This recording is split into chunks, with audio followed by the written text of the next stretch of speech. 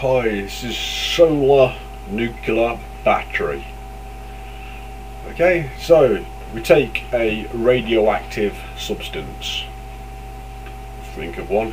It's a Hafnium-174. It's got a half-life.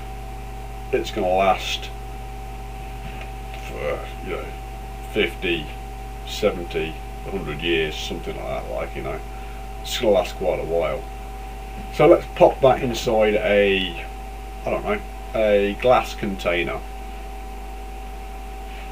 and then in that glass container let's seal inside it some krypton gas.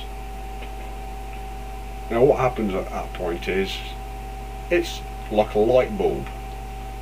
Ping! And it doesn't go out for 70 years. Imagine having a light bulb that never went out.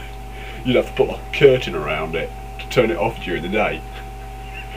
Or even turn it off at night. To turn it off at night you have to put a curtain around it to stop it from glowing.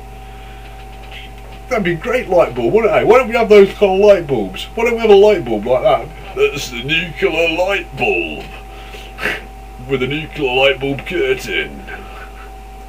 But then we'd have to have aluminium glass. Or some other type of glass, because let's face it, the radioactivity would be pretty dangerous. So, yeah, or we'd have to walk around in aluminium clothes, complete like a body of like a suit of armour. Anyway, right. So nuclear battery, I don't know what it was, generator.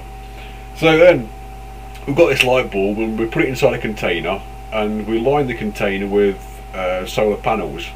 There we go. That's a nuclear battery. Yeah, solar nuclear battery. I think that was it. Solar nuclear battery. Bling in.